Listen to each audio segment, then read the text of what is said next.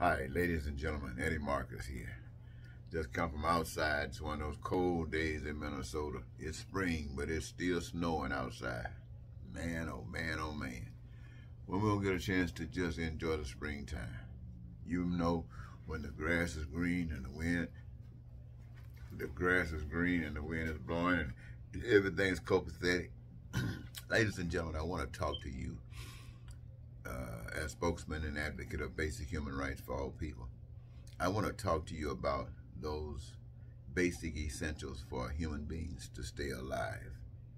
They are essential for your survival. I'd like to talk with you about them for a moment. But first, let me ask you something. Do you remember the first time you told your first lie? I mean, for some of you, you got to go way back. But for some strange reason, most people can't remember when they told that first lie. Think about it for a second. If you were from a poor family, your first lie, because for some strange reason, when you grow up, your parents always tell you to tell the truth. Tell the truth. They say, don't lie. And for some strange reason, if you're in a poor economic situation, it's like your first lie comes around when maybe a creditor is knocking on the door trying to collect on a bill or a debt or something, or a telephone call and somebody asking to speak with someone because of a debt, and you had to tell a lie to protect whatever your parent wants you to protect. And you kind of felt a little bit bad about that, but you did it. And you see that sometimes a lie is necessary. But on the other hand, if you came from maybe a family that had access, then chances are you had abused the situation, and what you were trying to do was to hide something that you didn't want known.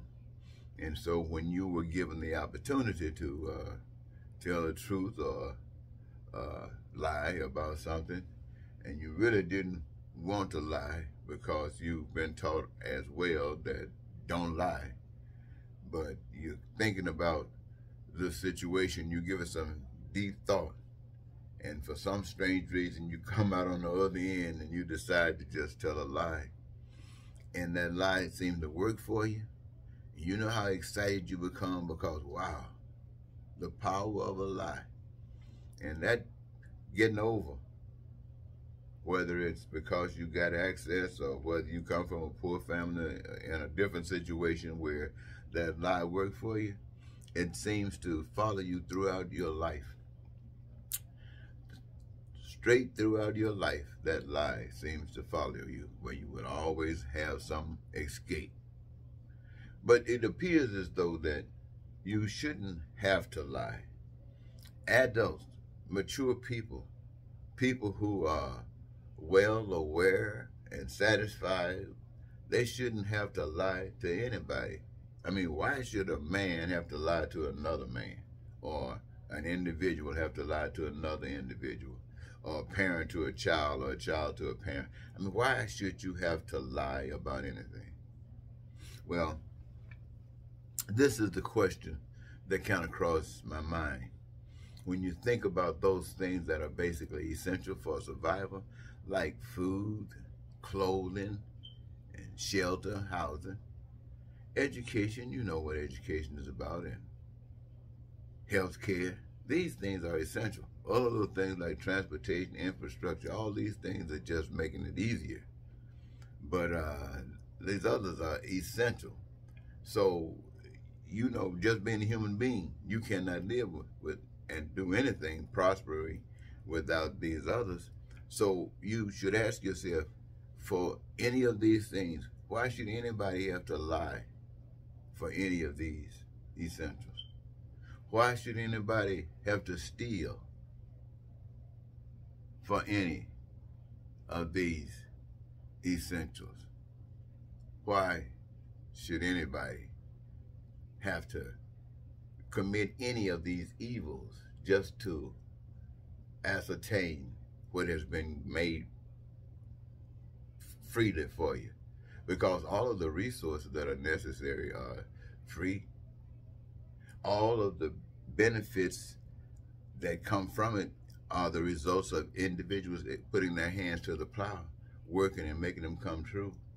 They, the deception comes when you're not working for yourself, but you give your power to somebody else and you're working for someone else who gives you a measure of benefits for working for them.